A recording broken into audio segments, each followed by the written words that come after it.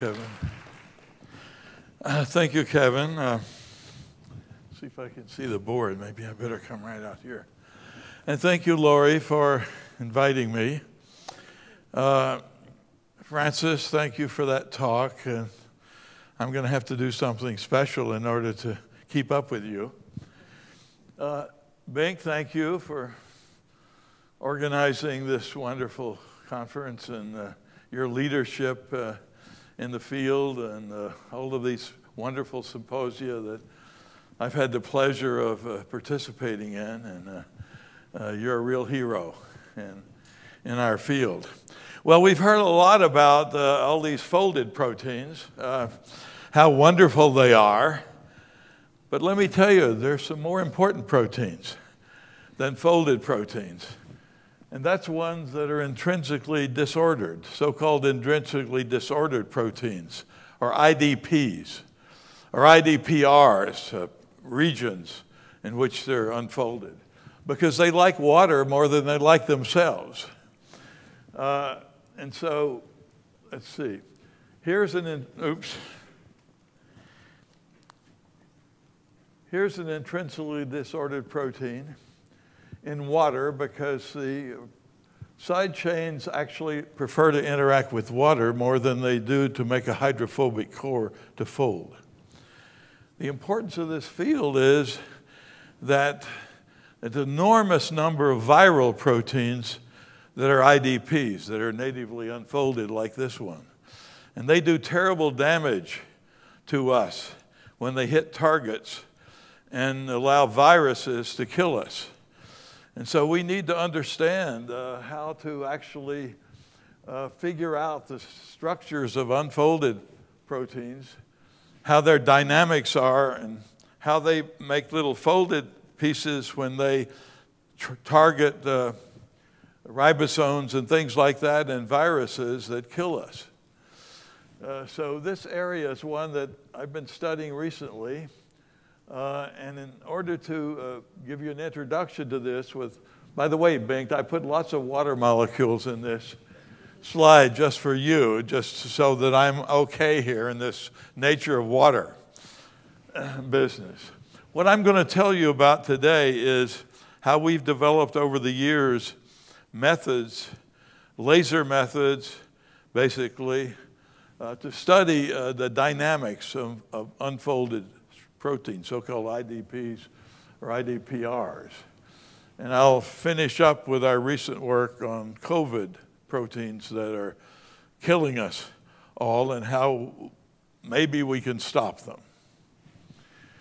So we started with this. Pernilla just gave a wonderful talk, and we started figuring out how to study unfolded systems by studying protein folding, from unfolded proteins to folded proteins, and we started with cytochrome C. The interesting thing, area, about cytochrome C is that when it's unfolded in water, with water molecules all around, the ligands always change. The native ligands are never there in the unfolded states because the thioether that's in a nice hydrophobic environment pops out when you unfold a protein, and it gets a hard ligand that likes to interact more with water. So you get a histidine ligand, an imidazole here in the unfolded form, that interacts more with water and ends up being a very negative potential and very hard to reduce and very poor electron transfer agents. If you trigger the folding by some mechanism, you get a compact structure, but not folded, which is full of water molecules. And the rate-limiting step of folding the system is almost always ligation, the change of the histidine misligated form at iron into the methionine, and that's the rate-limiting step. But it's not the last rate-limiting step.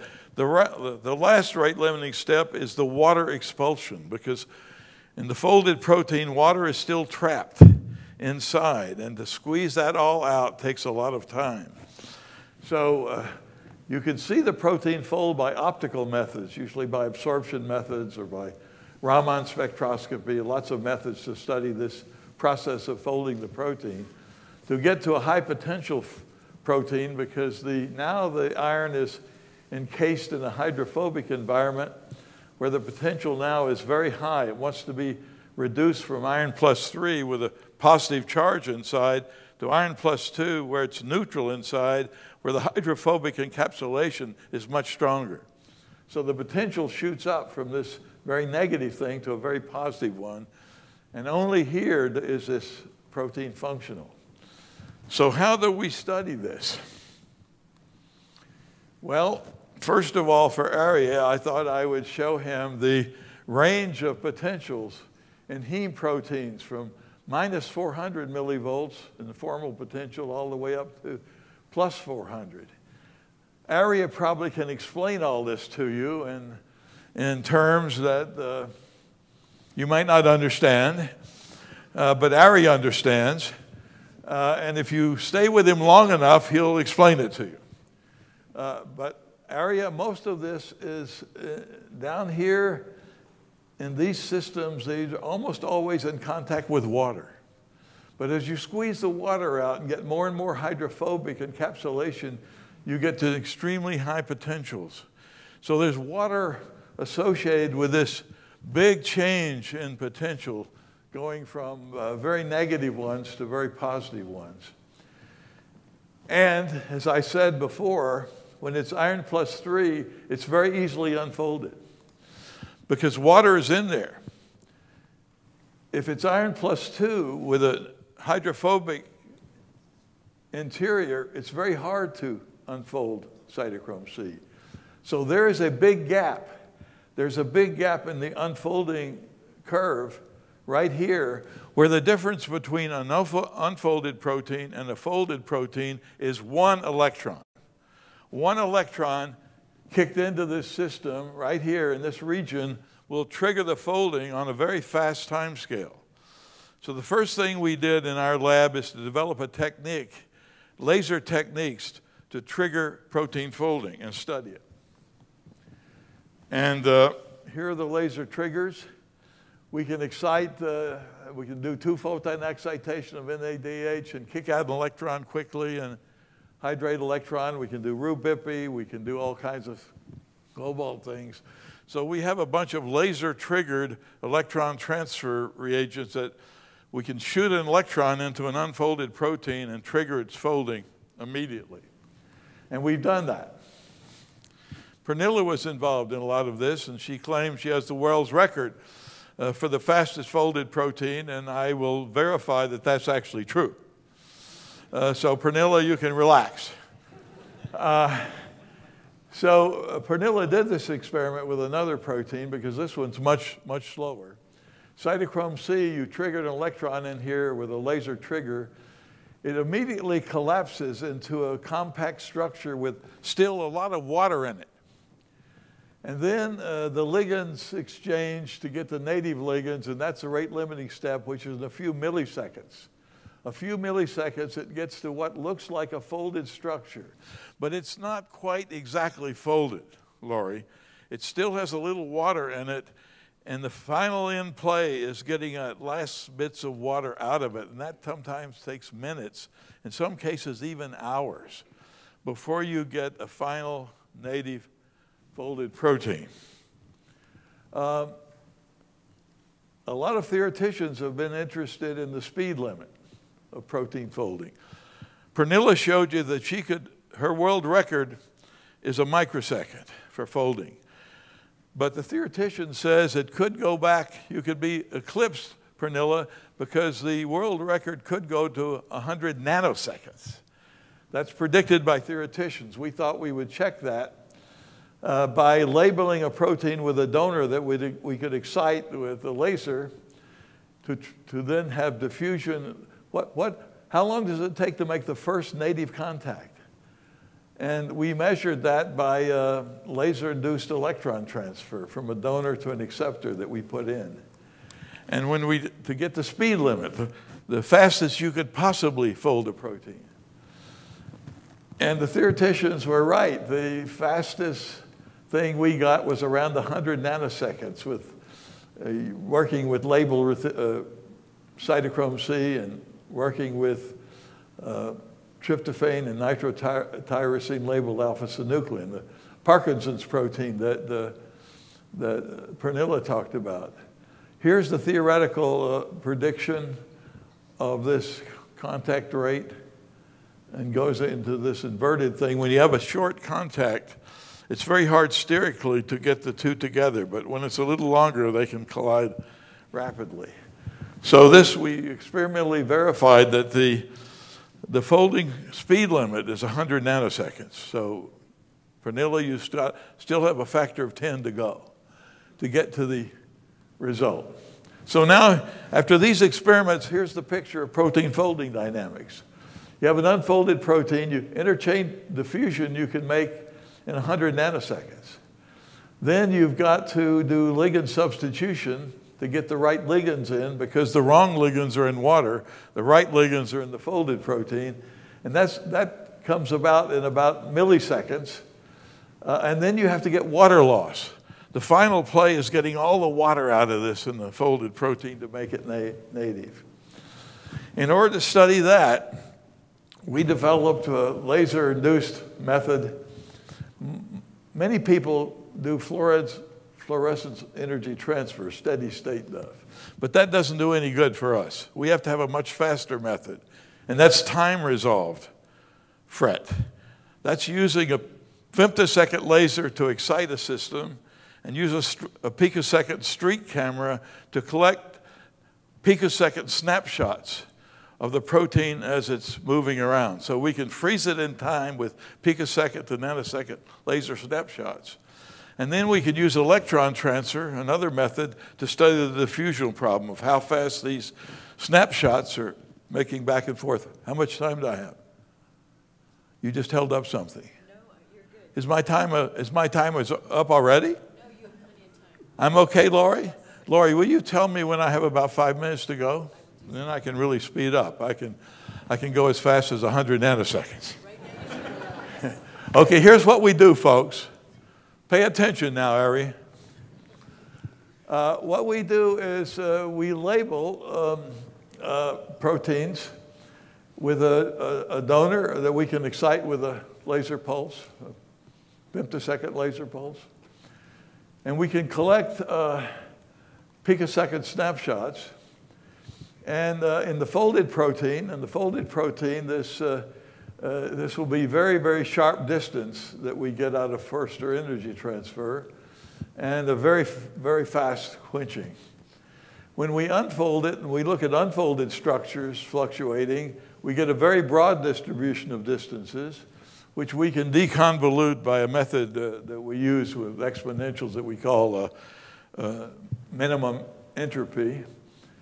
And then this has a very broad decay, a multi-exponential decay from all these different equilibrating conformations of this intrinsically disordered protein.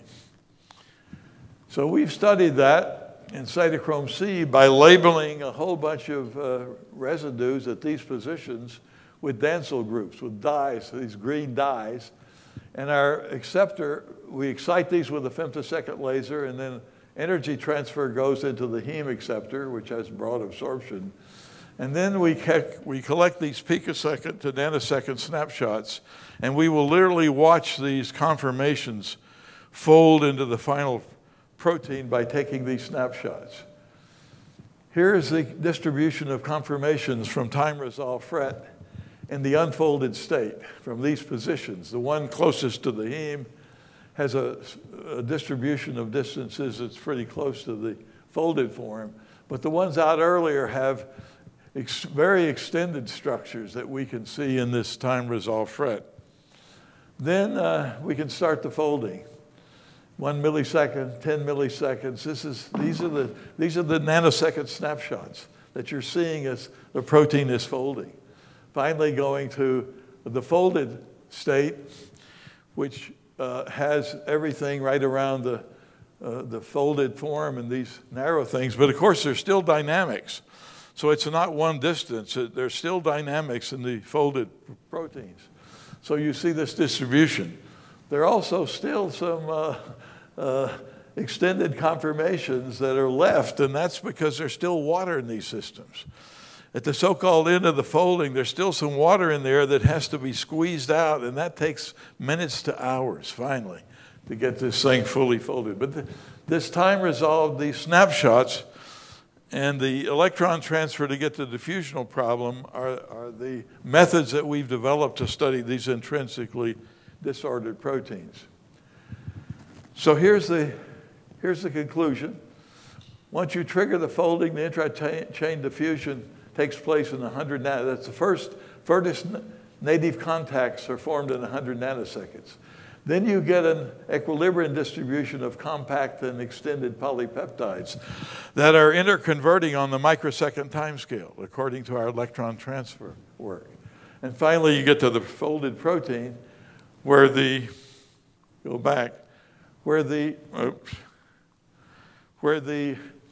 ligand substitution occurs at about here, but the water loss keeps going. Finally, squeezing the water out to get the native form takes sometimes hours.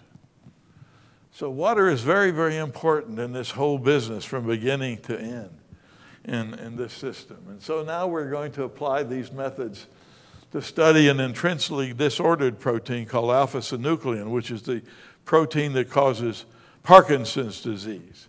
So understanding this unfolded structure is very important. In water solution, the unfolded form is in great concentration and equilibrium. There's only a bit of the folded form in water solution. If you put this intrinsically disordered protein on a surface, like a micellar surface, it folds immediately into this thing that finally becomes a toxic form. It becomes, as Pernilla showed, these fibrils after a long period of time. We have studied this unfolded, intrinsically disordered protein by the techniques that I told you about, namely by time-resolved electron transfer. What we do is we use the tryptophan donor. We put in tryptophanes by mutagenesis.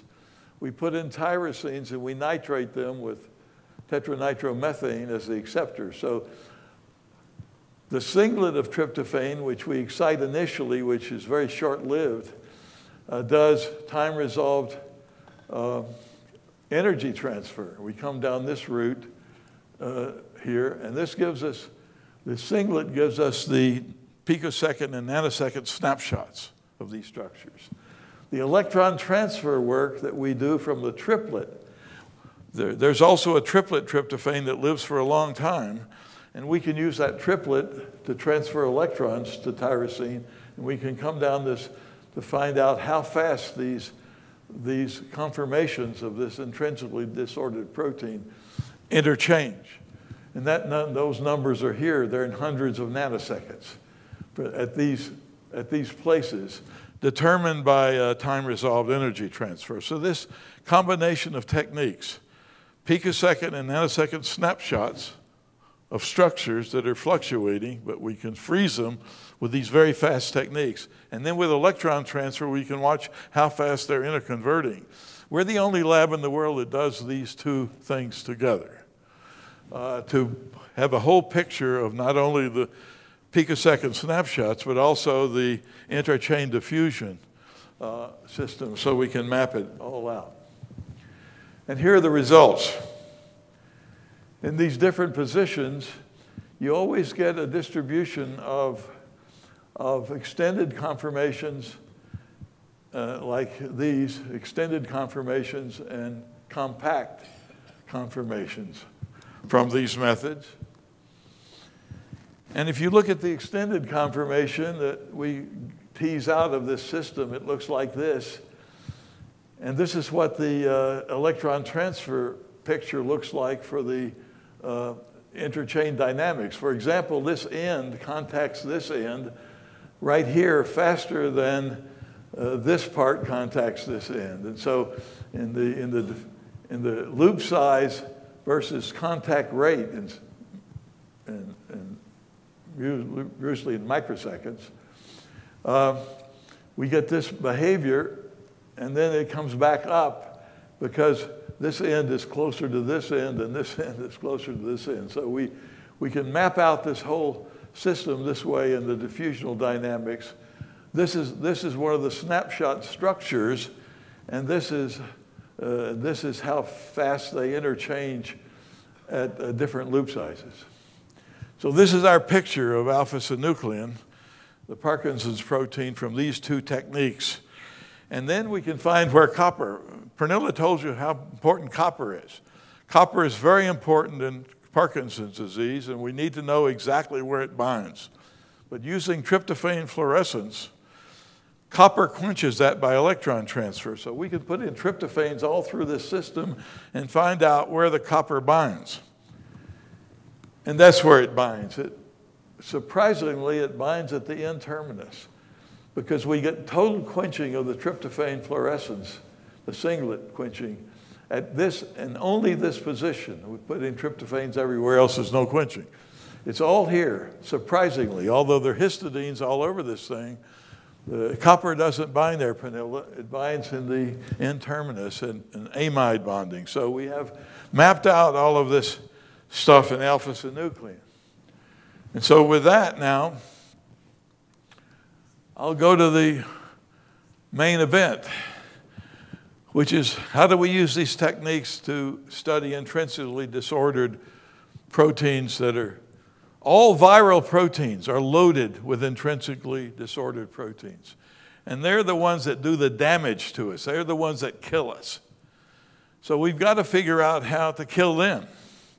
We got to figure out how to nail these intrinsically disordered proteins that plug up our ribosomes, prevent translation from our immune system to studying the virus. And this is one of the key ones. Non-structural protein 1, NSP1. This binds to the 40S ribosome. It blocks the nRNA entry channel, prevents protein translation. It prevents our immune system from fighting the virus. The unstructured protein, when it hits the ribosome, it makes this little cork, this little alpha helical cork that plugs up the entry channel and prevents our immune system from fighting the virus.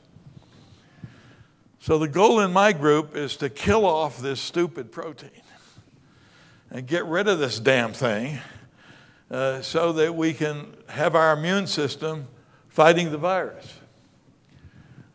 We're metal chemists. We like to fight everything with metal ions.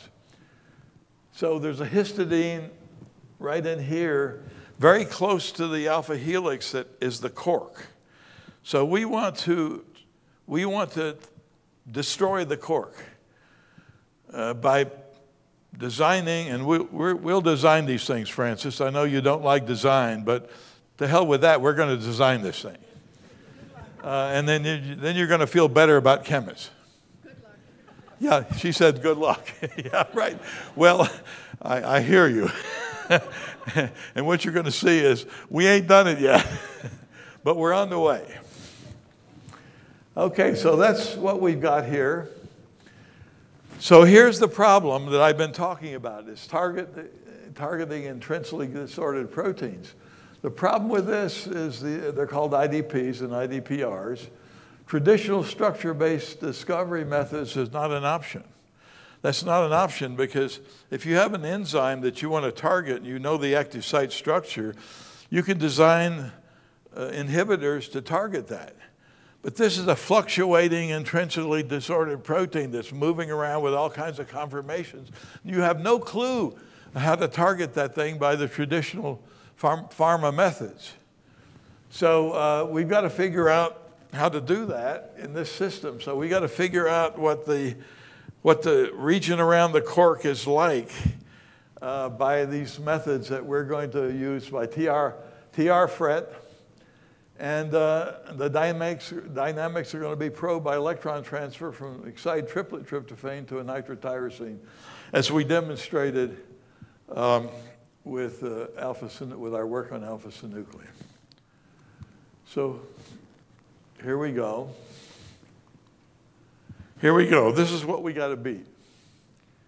When it binds to the ribosome here, right in this region, it makes this, it does fold. When it hits the ribosome, it folds to this little cork, this little alpha helical cork right here. So this is the region we've got to target. And our target is about a dissociation constant is probably in the low nanomolar, because we're competing with a binding, the cork binding here to the ribosome is about 1 to 2 micromolar. So in order to compete effectively with that, we've got to have something in the nanomolar range. So that's a big order. So let's look at it carefully. Here's what the cork looks like. Here's the region of the cork. Here's the histidine we're going to target, that we think we can target this with metal complexes. And if we can disrupt this region, we can disrupt the cork. This is the entire linker method and the entire C-terminal area. This is all intrinsically disordered until it hits the target. So we're going to use what I've been talking about, time-resolved fret. The fret pair we're going to use is tryptophan nitrotyrosine, where the Forster length is 26 angstrom. We'd like it to be bigger, but this isn't a great fret pair. It's 26 angstroms, which means we can look at distances up to 40 angstroms. But that's enough for this system in the C-terminus.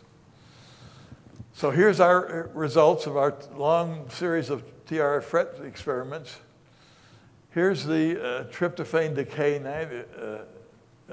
rapidly, and here's the multi-exponential tryptophan decay when we have a tryptophan here and a nitrotyrosine here. In this folded structure in the cork, this is 13 angstroms. So in our time-resolved fret measurements, which is multi-exponential here, we start with about 20 exponentials. And then we fit it, of course, beautifully with 20 exponentials. So then with algorithms, you take it down to what's the minimum number of exponentials can you fit this thing? And the answer is 3. And one of them is right around the folded form. So it's likely that in this fluctuating disordered structure, a small percentage is already ready like the cork. And the other 2 are extended. These are extended conformation. And one is very, very extended. And the answer is copper binds. Copper binds to this histidine pretty tightly in the micromolar range. This is from excited tryptophan to copper-2 electron transfer. We can determine exactly the binding of copper to this histidine at 6.5 pH. And it looks something like this at 7.5 TH. We've done a lot of EPR work. This is CV work, simple EPR, but we've done a lot of pulsed EPR. We've done indoor and XDOR and all kinds of high score and all the pulse techniques. But the answer is, this is what the site looks like at pH 7.5 in this protein. It's got 3 nitrogens. The histidine is here. Then it's got stuff from the peptides that are deprotonated. And it looks like the prion octarepeat almost exactly in this binding site from our EPR work. And then, of course, now nobody's going to feed you just copper. Copper is not going to help you because it's going to be picked up everywhere. You can't just start drinking copper sulfate. Don't do that, Francis. We're going to have a copper complex that is very specific for this particular site. And we've now figured out by all of these methods, time-resolved fret and electron transfer methods, roughly what this site looks like as it's fluctuating. So we're starting to design chelates now that will be very specific for this site. And the one that looks the most promising is copper-2 IDA. Copper-2, it's imidodiacetate, has an NH here which we can derivatize, and it binds to this site in the C-terminus, in this histidine site. It binds like this according to our spectroscopic methods. And so now we can derivatize this and put hydrophobic groups like claws out into the protein and go through a number of, let me see if I've got that. Yeah, here. Here are the ones that this is amino diacetate, and so we can derivatize it this simply by alkyl halides and put in our groups here. So we can put all kinds of charged groups and hydrophobic groups and so forth that will reach into the protein. That's where we are now to make a selective inhibitor. What we want to do is make an inhibitor of the inhibitor. The inhibitor is killing us, and we want to inhibit the inhibitor. And if you got a good name for that, please tell me, because I don't want to say inhibitor every time. But right now we've got the structure that looks like this at the site. It's now in the low micromolar range. We've got to have a little more binding. We've got to have another factor of 10 binding in order to be in the region where we actually inhibit the corking up the 40S ribosome. So we're well on the way to that right now. I always have to do computational analysis. I'm going to need your help, Ari, so I hope you're willing to help me on this. I need help on all of these things. I may need you for some of this, Frances, but I don't think Frances is going to help me because she doesn't like design. Notice design is here in synthesis. But we're going to design and synthesize a whole library of potential targets and go for it. And we've also we're now analyzing the copper-2 binding to the entire protein. We've been working only with the C-terminal part, that's the business part, that does this now because it's simpler to do that. But we have already shown now that the holoprotein does the same thing as the C-terminal part. So we're well along the way. And so if we can get this done, maybe, and it's not just COVID, it's essentially every virus. Essentially every virus has a protein like this that's doing damage. So this is a much bigger problem than just COVID. It's all virus infections have unstructured regions like this that do damage on us. And so we've got to nail this problem somehow. I have a very small group. It's interesting that Frances's group meets at the beach. My group meets in the bar. This is Lucky Baldwin's, a nice Irish pub close to campus. And this is my little group, Jay Winkler, myself, and here's our little group with a few folks now. Here's my group. Marianne Morales is the one, and Jay Winkler the ones who've done. And Paul Oyala is our pulse EPR guy. All of these people are working on now these viral, intrinsically disordered protein projects. And so I'm very happy that you stayed for this talk.